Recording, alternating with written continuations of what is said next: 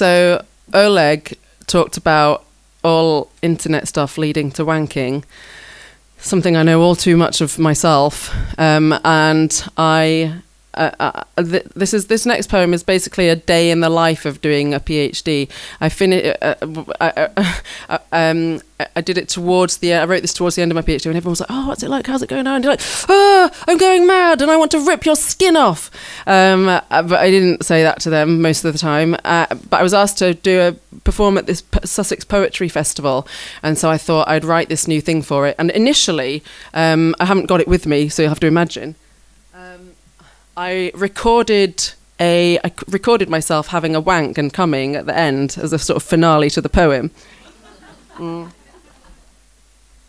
And it was like a kind of scenescape in the background. It's sort of, but then the festival went on for 2 days, and I was performing on the second day. And after the first day, I'd gone along to it, and we'd all gone out, and I was playing music on my phone. And I didn't play that by accident. Worse than that, sort of. I was worried I'd play it by accident, so I removed it from the music playlist, not realising that would delete it altogether from the phone. And I didn't realise until the next day, really hungover, with about half an hour till I had to set off for the event, my child at home. So I had to send my child on a fool's errand so that I can go and have an extremely perfectly timed wank. Any problems, and it just would have been a no-go. I only had time for one. It was high pressure. But I did it, and it was all fine. I don't have that anymore. I deleted it, but you can just imagine that. And this is about this is what 1 day of work. This emphatic urging towards the value of active art as the highest working skill of craftsmanship and technical skill stands in direct opposition to the destruction of human means of livelihood caused by night nurse, diazepam, story tapes, £3 wine, a caved-in head, the capitalist division of labour. Lou Ferrigno said, "What? Smash the mirrors. I've squandered my youth and beauty on Scriven, and my face is a dishcloth. Photos, facelift. How young is too young? Facelift gone wrong. Fuck me. Photos, Botox, brow lift. Photos. What do women in their 30s really look like?"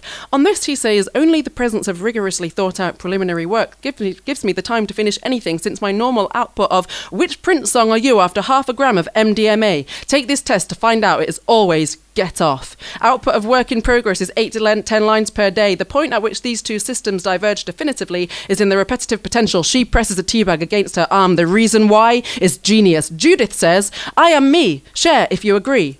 These letters may be seen not merely as a stock of reserves in themselves, but rather as another, smaller sort of peaks for you, mate. 30 years after Rocky IV, Dolph Lundgren turns new page in Skin Trade. Yeah, I'd fucking love to go for lunch. An alternate dynamic would make for an awkward backdrop to indicate both the torture endured by Google torture, endured by Mayakovsky to produce his poems, medieval torture devices. There are dozens upon dozens of different torture techniques and devices. Using ropes, a prisoner would be lowered above. The victim would succumb to rips in the muscle tissue. This was done either by sawing. This heinous contraption was used as a way to poetry, comma, das Kapital, and circulation. Offenders were lashed to the wheel and their limbs beaten with. It features hundreds of sharp spikes. Mayakovsky, to produce his poems and the tough pressure and discipline he enforces upon himself in order to, followed by the progressive tightening of iron restraints, often heated during torture. The number of spikes on the blocks varied from 3 to 20, often depending on the nature of the crime and the status of the prisoner, and discipline he enforces upon himself in order to ensure that the work gets done. Whatever the reason for this analogy, I identifies with a ceaseless controlling force. Again, you standing before me say, "Come." Thank you.